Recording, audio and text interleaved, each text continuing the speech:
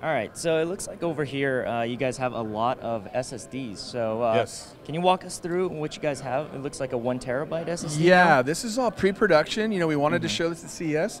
All this will be available pretty much Q1 into Q2. The first one is our first terabyte SATA, right? And so 1 terabyte SATA, 2.5 inch. We're really excited about.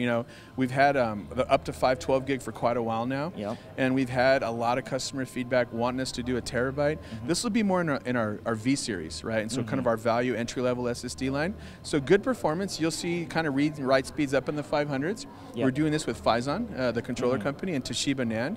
So really, really happy about that. And again, this is that same NUC. One of the things that Intel's doing with the NUC is kind of cool is that they're enabling both an mSATA now and a 2.5 inch, right? So you could go mSATA, maybe a hard drive. I'm a flash guy. I'd rather that you do all SSD, of course.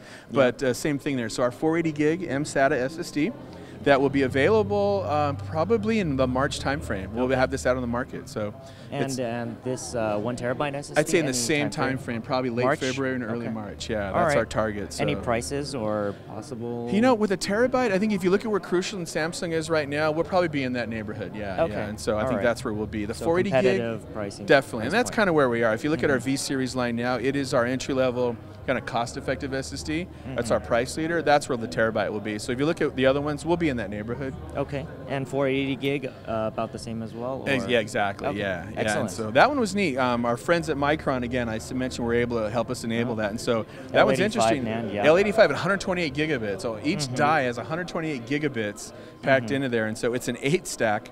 Believe it or not, and we go in there. If you guys, capacity. Yeah, if you remember the Predator USB drive that we do, the 1 terabyte USB. Yeah. Really same technology. Micron L85 in an ODP stack. So. Wow. Yeah, it's really cool.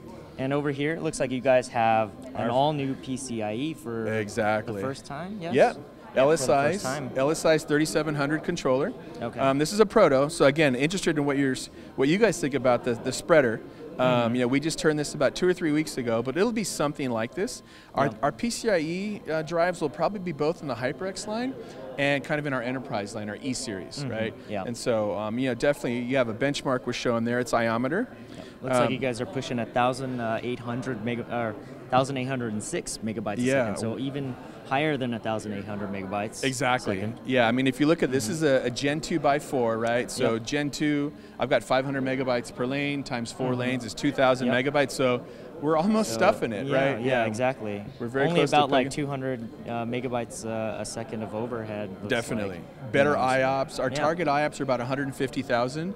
Target write speeds are probably being like 1,200 megabytes a second. So, another way to add SSDs, if you look at it, this is it running right here. It's nice and clean, right? No cables, no power, no SATA cables, and so really, really cool. We're happy about that one. Very awesome. And over here, looks like you guys have a M.2 form factor. M.2 PCIe, definitely. Same kind of thing there, right? And so, again, these are protos, but I would expect these out and kind of in the first half of this year, probably by Computex is what we're targeting. And so about like the June timeframe. Yep, M.2's coming. We know it's going to be on the Broadwell platform, from Intel.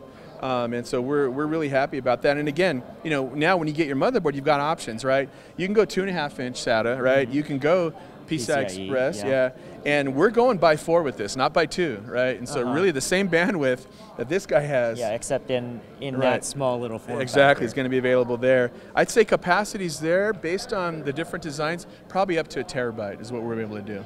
On the M.2. Yeah, a little bit longer. This is the 2280. The 22110 will be 30 millimeters longer. That'll enable us to get down there. Again, we'll need 128 gigabit NAND to do that.